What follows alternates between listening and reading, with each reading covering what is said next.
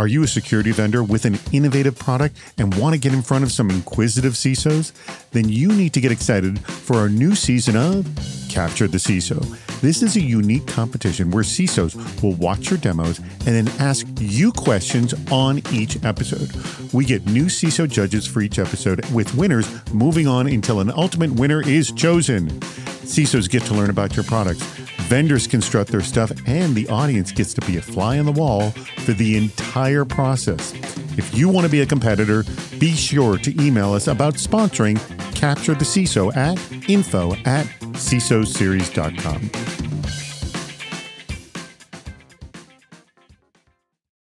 Ten-second security tip. Go. Tell your grandma to protect her email as the number one thing. Because of account recovery, you can get to everything else from email. That's the key. It's time to begin the CISO Series podcast.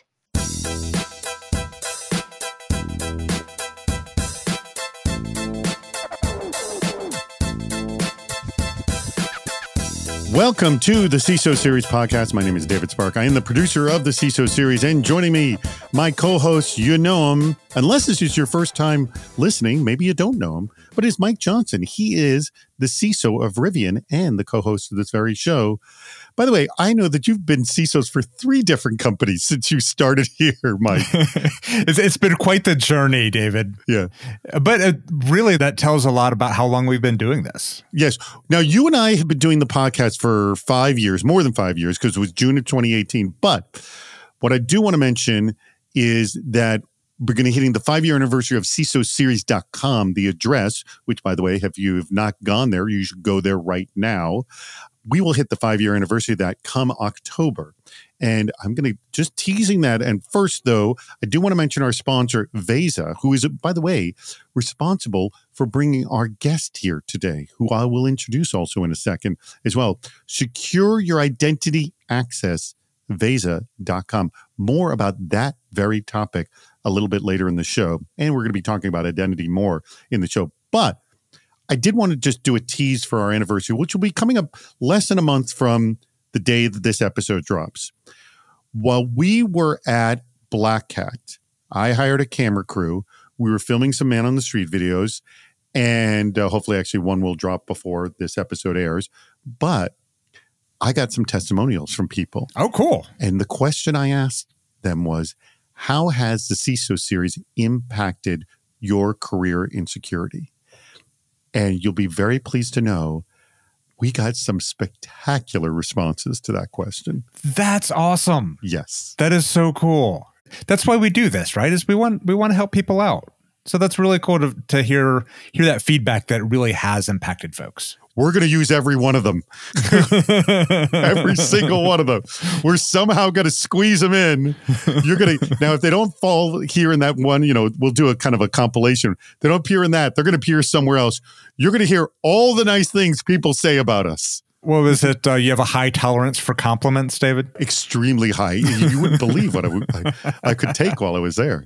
It was spectacular. All right. I want to bring our guest in right now. Very thrilled to have them, and also thrilled to have his company sponsoring us. It is our sponsor guest, who is the chief strategist over at Veza, Rich Dandliker. Rich, thank you so much for joining us. It's fantastic to be here, David. They didn't think that through all the way, did they? Startups are by nature a risky business. Most fail. But why do they? Ross Haleluk, who is the head of product at Lima Charlie, posted on LinkedIn 12 reasons. And some of our favorites were building a product rather than building a business, and having unrealistic expectations about distribution channels and customer adoption. Mike, what did you think of this list, and what has been your experience watching startups succeed and fail? I think a lot of these really come down to 2 categories. One is product market fit, or growing too fast. If I really were to just summarize the majority of Ross's list, it's really those 2 things. And I would argue, though, that these are not specific to cybersecurity. These are reasons why startups fail, full stop. But this show is about cybersecurity, just so you know, so you can stay on that topic. I will stay there, but I guess what I really try and remind folks is there's some things that are unique about cybersecurity, and there's a lot that isn't. Mm-hmm. Some areas we are treading new ground, and some you can actually look into the broader market and understand what's going on. One of the things that I think that was missing from his list that I do think might be a cybersecurity specific thing is he makes a point of they're building a product, not a company. Some of these companies are building a feature. Like that's all they're building, a feature of a product of a company. Yes. And that's not going to go very far. So I have certainly seen that. In a world where a lot of security leaders are looking for platform plays rather than point solutions, to be the point of a point solution, that's a tough call. Not going to go well. All right. Rich, I'm throwing this to you. What did you think of this list? Were there any you disagreed with? And what were the ones that stood out to you? Yeah, no, I totally agree, I think, with what you guys were saying and what Mike was saying about being a feature versus a product or versus a platform. But I think one of the challenges is that everybody knows, and you read any sort of advice you get as a startup, you need to have maniacal focus. You've got to be really, really targeted, and you can't try and do too much. And yet, you need to be not just a feature, you need to be a product or a platform. And sort of how do you sort of bridge that gap? And I think the key is you got to start small, but have a plan for how you're going to dominate the world, right? Why does being great and being adopted for even that feature, something small, take you to something bigger? And I think the best example of this I've seen, even though it's not very popular these days to reference Elon, I think you look back at his master plan for Tesla for 2006. Hey, we're going to start with a super fancy, expensive roadster, but that's going to give us scale. That's going to give us the ability to produce at lower and lower unit costs. I think that's a great example, I think, of having thought that through, of how you go to something small and focused and niche into something larger that can really take it to the next level. And was there anything that you disagreed with, though? There was, and I think you can worry too much about competitors. And so just looking at the market, reading one too many analyst reports, I tend to think personally that could be a mistake. And sort of the center of gravity has to be talking to customers, has to be talking to the people who are actually operating, who are going to buy your product. I think that is the key to success. And sometimes you have to ignore whatever that Gartner report was that talked about all the different things. And you have to ignore what all the competitors are doing, and even ignore like, hey, what if this competitor decides this is a really good idea and comes to stomp us? Just do your thing, keep your head down, and understand the customer problem. That's the recipe for success, I think. Yeah, worrying about the competition, it's actually not going to make your product any better. Exactly. How can we secure new technology without creating new risks? For all the potential we've seen from generative AI tools, there's also a lot of fear about how these tools will impact cybersecurity. Sravesh Sridhar explains some of the common fears, things like data leaks and generic information, in a recent piece for SC Media. Now, a recent Reuters Ipsos poll of U.S. workers found that only 22% of employers explicitly allowed using tools like ChatGPT at work, with 10% saying the tech was banned. Now, we're seeing some big names putting out blanket bans like Samsung and Procter & Gamble, but as Matthew Sullivan of Instacart noted on LinkedIn, we have a long history of companies wanting to ban new technologies, but the users keep pushing for it because it's so desirable. So I'll ask you, why does this keep repeating itself with the attitude, but this time it's going to work? This time the ban's going to work. They're not going to be able to use the product they want to use. What do you think, Rich? Yeah. David, I think you answered your own question here. It's I totally agree. You do not put the genie back in the bottle. And I'm actually a huge fan of all the really fantastic things I think that LLMs, AI is going to bring to workers and to companies. It's going to be a tremendous source of value. And so I think it's that initial fear of like, how do we handle this? What are we going to do? And there's a knee-jerk reaction to say, let's ban it. That said, I think those bans are really about public large language models, like the public version of ChatGPT. I was recently at an event with a ton of CISOs, and this came up in conversation just out in the hallway.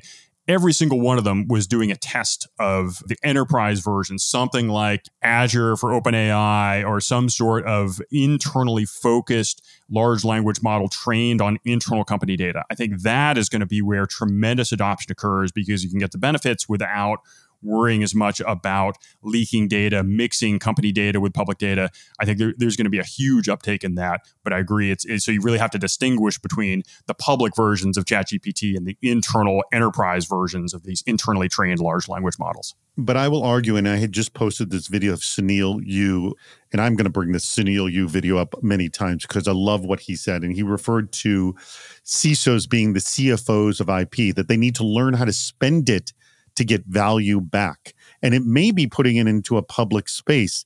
Mike, what do you think? Well, one of the things I wanted to call out is I really want to highlight what Rich said there about public ChatGPT versus enterprise. And it relates to what Sunil had to say, which is this market is moving so quickly. Yes, crazy fast. I actually wonder when this poll was taken, if the enterprise version of ChatGPT even existed. That's how quickly things are moving. And so the question that was asked might not really be what we're facing today. Are people looking at banning posting intellectual property into public models? Probably. That's probably a pretty safe thing for people to be looking at. But I do think it really does come down to how do you get the value out of your intellectual property. A lot of that is with your internal usage, where you can have a sense of looking and leveraging that data safely. But maybe there are some external uses for maybe some of your intellectual property.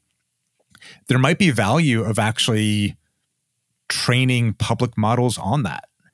Sunil's point is interesting that you had this initial, in the age of search engines, it was, well, just put your content out there, Google will find it, and that will be great. Mm-hmm. Then there was search engine optimization became a thing.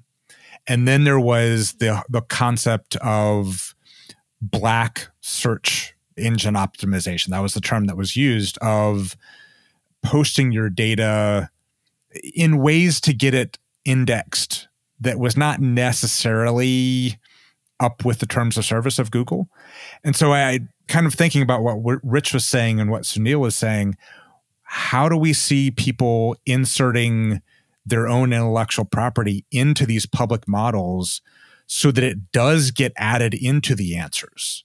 So that you now have, someone is asking, hey, what is the best recipe for macaroni and cheese?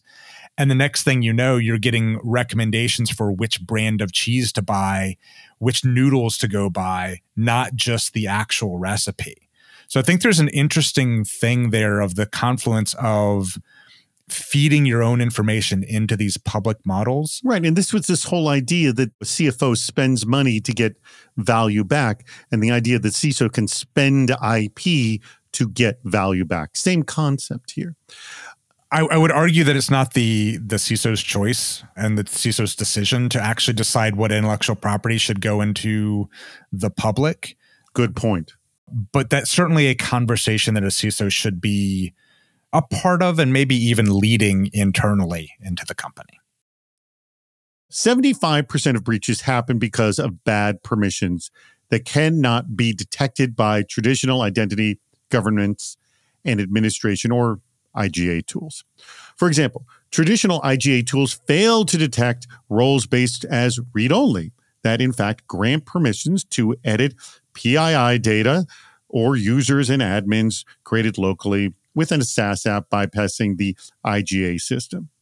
That's because traditional IGA tools cannot track granular permissions across enterprise data and applications. Veza, that's our sponsor, is the next generation IGA platform that manages individual permissions across all cloud, on-premise, and hybrid enterprise systems and applications. Veza supports the full lifecycle of identity management from creation to monitoring to reviews and offers over 100 integrations. Our audience likes that, with platforms like AWS, GitHub, Salesforce, SharePoint, and Snowflake. The Veza Open Authorization API makes it quick to connect to any cloud, on-premise, and hybrid system. Now, companies like Expedia, Intuit, and Blackstone use Veza to streamline audit prep, entitlement certifications, and user access reviews, as well as to find and fix bad permissions, enforce security policies, and to continuously update every permission to maintain least privilege. That's what we like. Head to Veza.com. Let me spell that for you. VEZA.com to learn more. It's time to play What's Worse? All right, staying in the theme of ChatGPT, that is where today's topic is. And I think you guys have both brushed upon it. Rich, are you familiar with this game that we play, What's Worse? Only a little, but hit me. All right, it's not going to be difficult for you to understand. 2 scenarios from our audience submitted. They both stink, but you have to tell me which one is the worst scenario. And it's a risk management exercise. Mike, are you ready? Well, first I have to ask, did ChatGPT write these? No, but we have toyed with that before. Great. We have toyed with that.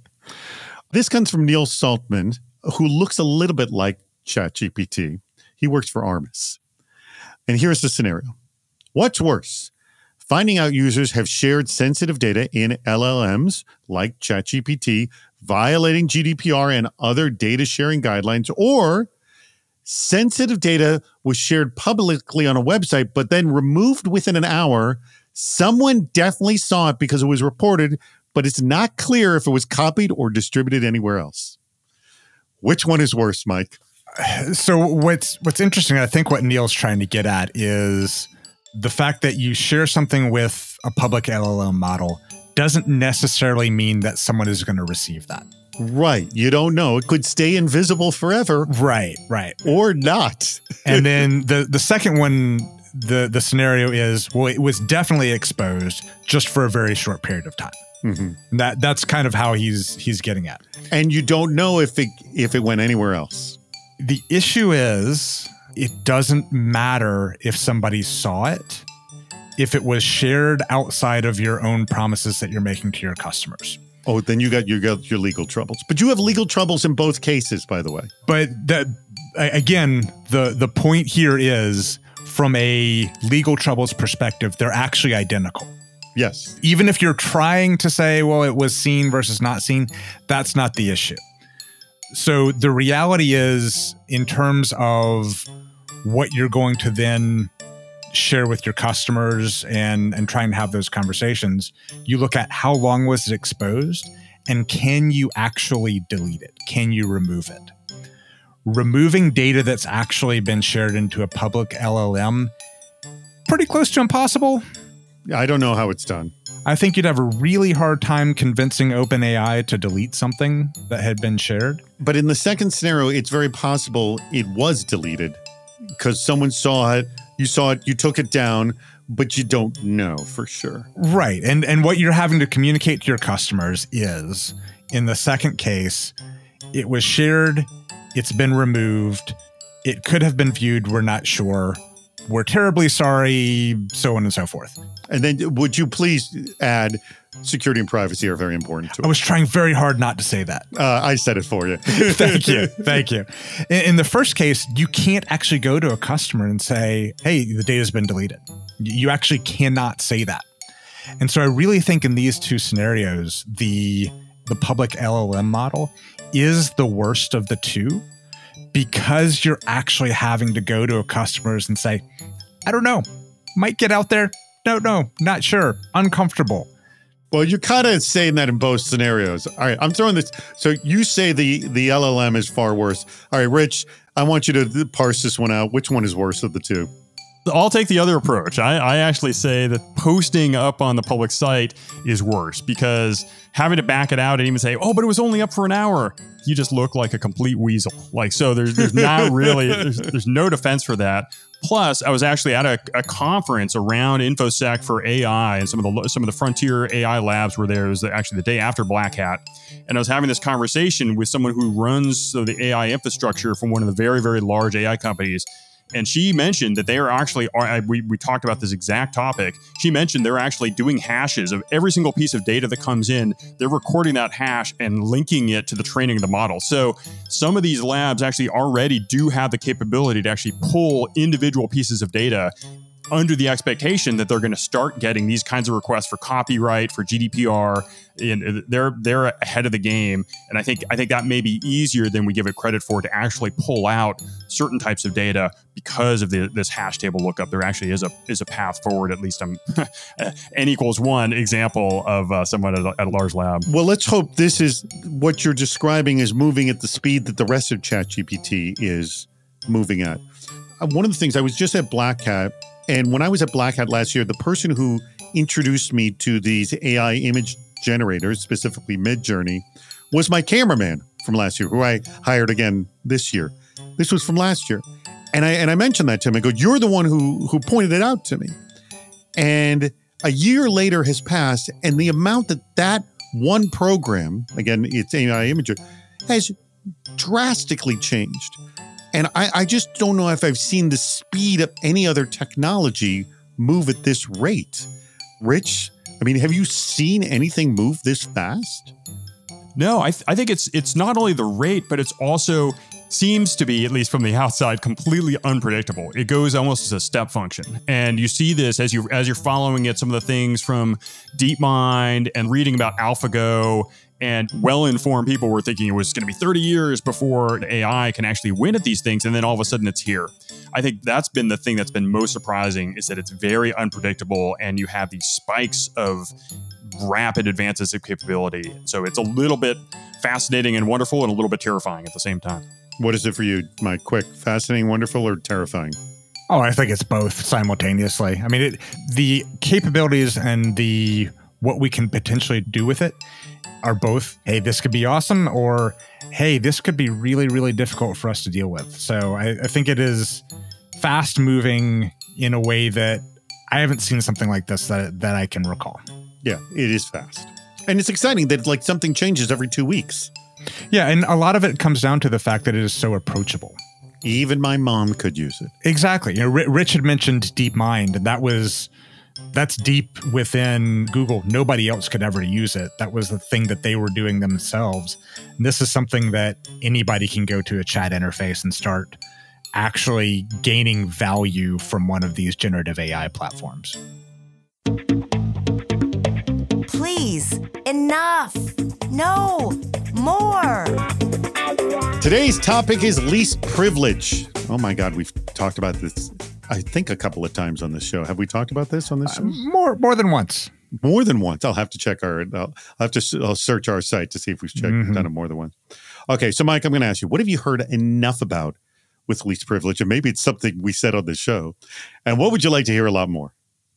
It's one of those interesting things where I've both heard enough of it's too hard, so don't bother, or it's easy, just figure out what everyone needs. Like it's this weird thing where I hear both too much. So some people have figured it all out and others are like, you can't do it. Well, I think the reality is no one has figured it out. They're claiming that they have, and they're saying, oh, well, it's just easy, just do this. And so I really think what I would like to hear more of is genuinely, how do we make least privilege happen in an existing running environment? That's key. Without a ton of manual effort, and make it work sustainably. Make it something that we can scale. I've already got 14,000 employees to deal with. I can't just throw everything out and then just build a new system. That doesn't work. I'm flying a plane. You got to do this all in midair. Yes. So that's what I'd like to hear more of, is realistically, real world. How do you get there? All right. Rich, I'm going to ask the same question. What have you heard enough about, and would you like to hear a lot more? And can you solve this in midair? Absolutely. I think it is absolutely one of these things that you hear everybody agrees with in principle. Everyone who's listening to this may have actually checked the box to say, do you follow the principle of least privilege in any compliance framework? Of course, yes. But when you get down to the brass tacks of how do you operationalize that, how do you actually put that into practice, it is incredibly hard. And I think there's some fundamental reasons for that. One is that when you look at the foundation of role-based access control, of really just doing that, what is actually a role? When you're asking people out in the business to do things like access reviews and to go out and say, hey, is this right? Here are all the people on your team. Here are the roles they have.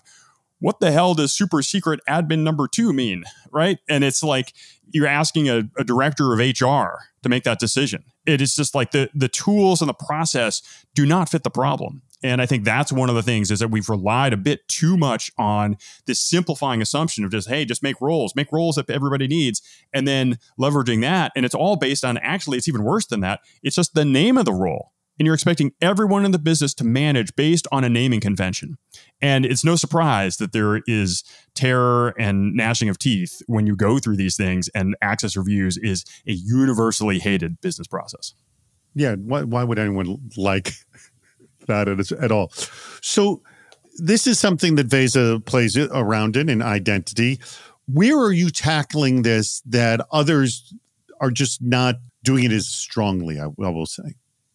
Yeah, the first thing is that we really are going and integrating into these systems that already exist. So if you look into the problem of authorization. So this is the in-flight reference that Mike was making. Exactly right. Exactly right. Because going and trying to re-architect something, or, there's I've seen plenty of vendors that are going and saying, hey, we have this inline approach, just go and deploy our thing in the middle between users and the data.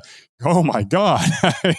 Who in their right mind would do that in production mission critical systems? And this is not going to happen. And so we've taken a much different approach where we essentially embrace that complexity, and we help our customers manage the policies and authorization for the systems and the authorization systems they're already using. We're going into those native systems, and you can think about Veza essentially as at its fundamental layer. It's a way to translate and rationalize all these different systems of authorization, because when you go system by system by system, the authorization scheme, because the resources and all the objects that exist in these systems, they're all different. And so it's like each one is its different language. And then you're trying to apply universal policy, or we have CISOs that want to do things like, hey, make sure no contractor in China ever gets access to my customer data. And customer data is across 30 different systems. And so how do you actually implement a policy and implement those technical controls that make that very simple sounding statement come to a reality? It's incredibly hard, but that's exactly what we're trying to do at Veza. You make a really good point, because I just think about just this whole concept of one company dealing with all the integrations so you don't have to. I liken this to the payroll system I use, where I don't have to know any of the tax laws in all of the 50 states. They just deal with it for me. That's right. The sense of relief I get from that is huge. And the sense of relief that's saying, oh, someone whose full-time job is dealing with this integrations and they're doing it for me. How wonderful. Absolutely. One of the great examples I've seen is like even just, go to one system and you go into like AWS and you go into AWS IAM, which is sort of their universal policy system for managing all these things across the 200 different services that live in AWS. The user guide for that thing is 1,200 pages long, just the user guide. That's not technical documentation. You can imagine like the complexity of this stuff. And that's just one piece of the overall puzzle. That's not enough. You've got to link it together with identity systems. You got to link it into ACLs and local permissions. And you got to do it on every single system that you have. It's really tough. Do you want to know all the integrations for every single system, Mike? No. I think it's as simple as that. No, not at all. So is there anything else? I'm sorry, and I want to give you the floor to sort of explain a little bit more with Veza, but is there anything more besides the integrations, the key thing being the integrations here to Veza? Yeah, I think it really is that we've started with this fundamental data model, building a graph that connects everything together around permissions. So it goes all the way from user to group to role to policy into each system down to the resource level. And we hook that all up, right? It's that fundamental data model that it really is the foundational piece of Veza. And then we built a bunch of products on top of that. But that's the thing that I've really never seen any other company put that together all the way from user, all the way down to resource and permissions. Like can a user create, read, update, delete on that particular resource? And then just quickly closing the scale issue, which is very, very big. How are you dealing with scale? It is an issue, but it's one we've been able to deploy at, you mentioned in the beginning, customers like Intuit, Blackstone, AMD, Wynn Resorts, all our customers, we've been able to operate at scale, and it can be done. It's not easy, but it's possible. And we actually we spoke with the CISO at Wynn Resorts, and he says this is not something that happens overnight. It's something that does take time. You can't think that there's a magic solution here. But the fact that he's been doing this like for a year, he's in such a better place today than he was a year prior because you start that journey. Absolutely. You just can't ignore least privilege. I mean, it would be great if we could just say, oh, it's too hard, let's move on. But the reality is there's no other way to really get yourself ready for the inevitable breach. I always hear it's not a question of if, it's only a matter of when. You're speaking the language of our audience. What we've got here is failure to communicate. Even before the pandemic, we've been increasingly living in online collaboration apps. So why are organizations still making basic security mistakes with them? On Computer World, Liz Rosenkrantz wrote about some common problems. The biggest is that organizations don't provide central governance on these tools, leading business units to make their own choices, often with little oversight. Actually, I'm going to start with you, Mike, on this. Is this a case of shadow IT, or do collaboration apps provide more unique challenges? So first, the term shadow IT. I was listening to a podcast the other day, and it reminded me that... Oh, did you listen to others besides this one? I do. Mike. I mean, we only put out, 20 hours of content a week, David? Yes. I've got some other time. Don't you have a job as a CISO as well? Yeah, that takes the time. I don't sleep, so... All right, well, you're flying planes mid-flight fixing security issues. You must have tons of extra time. There's no time. There's no time to sleep. All right, go ahead. So the comment was made, and I totally agree with it, that there's no such thing as shadow IT anymore. It's just IT. Mm-hmm. And we need to figure out how to empower the business. And I think that a really good example and a good point here was about the need for centralized governance.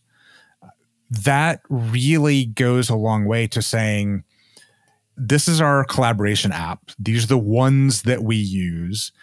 We're going to make these very easy to use, but we're going to also provide the guardrails. We're going to make it difficult for you to make a mistake, for you to accidentally share something to the world. We're going to make that really hard, but we're going to make the collaboration actually really easy. And that's the problem that I think a lot of people deal with is employees. They see these restrictions as problems to be worked around.